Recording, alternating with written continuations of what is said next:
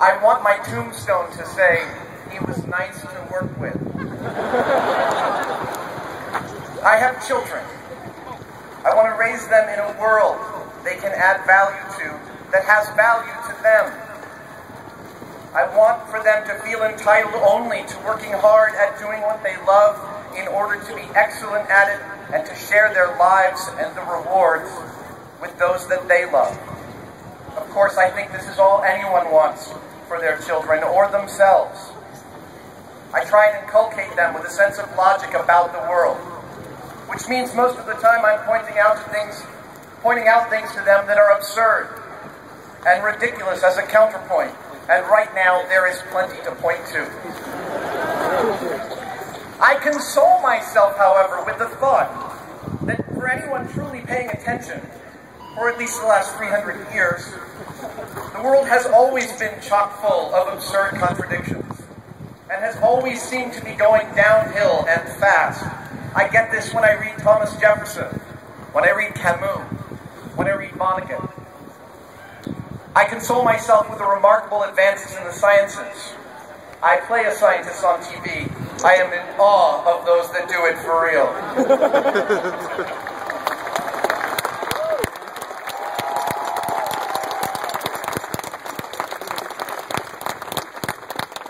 Testable, provable phenomena and the predictions they allow, big and small, brought me here in front of you today. And they will take me back to my family when I am done. They allowed me to drive to D.C. on a bus, type my speech on a screen, ride to this rally in a car, walk on shoes that support my feet, and wear clothes and a hat that protects my pale skin from the sun. To fly on a plane home. That plane I will get on exists and stays in the air because of a million large and tiny tested predictions about lift, drag, material performance, physics, electricity, radio waves, wear, tear, shear, checklists, human error, machine error, and redundancy. It is a miracle of engineering. It is the result of an ancient and very human drive, a drive that makes us what we are in all of our unique specialization, a drive to solve problems. Reason! Many tens of thousands of people combined their collective genius to make an impossibly fast and efficient, thin, inflated bubble of aluminum so stable and secure that you'd have to fly for several thousand years before the odds gave you an even chance of being in an accident. Everything that we have that makes our lives possible exists because human beings have tested the things they found in their surroundings, made predictions based on those tests, and then improved upon them. This is reason, the human capacity to make sense of the world.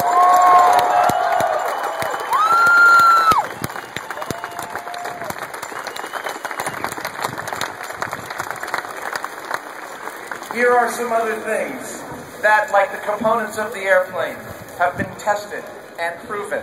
I'm going to call them facts. E equals MC fucking squared. Force equals mass times acceleration. The Earth is not the center of the universe. Man landed on the moon in 1969 and a few times thereafter.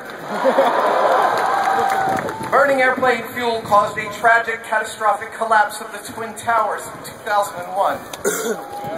The Earth is spherical.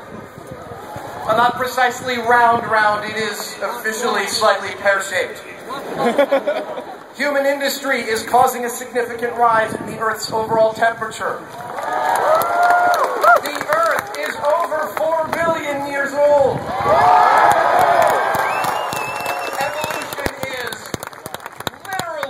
Fact of life. As Neil deGrasse Tyson says, whether or not you believe them. Now, here are some of my beliefs that are true to me. You cannot teach kids about sex by telling them not to have it.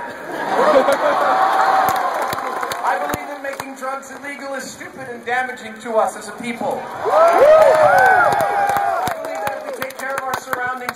care of us. I believe that inside every tool is a hammer.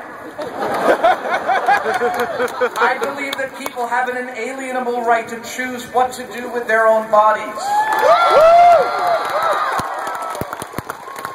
I believe that in a community it is our duty that we should take care of each other in times of need. I believe that if you tell people the truth and let them make decisions based on that, much of the time they'll make pretty good decisions, but not always. I believe that that which is detestable to you, you should not do to another. I believe that while not all people are essentially good, most are trying. I believe that rules do not make us moral. Loving each other makes us moral.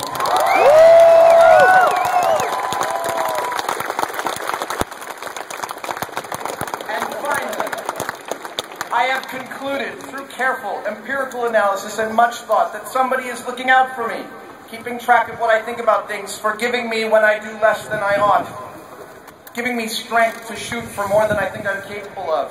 I believe they know everything that I do and think, and they still love me, and I've concluded after careful consideration that this person keeping score is me.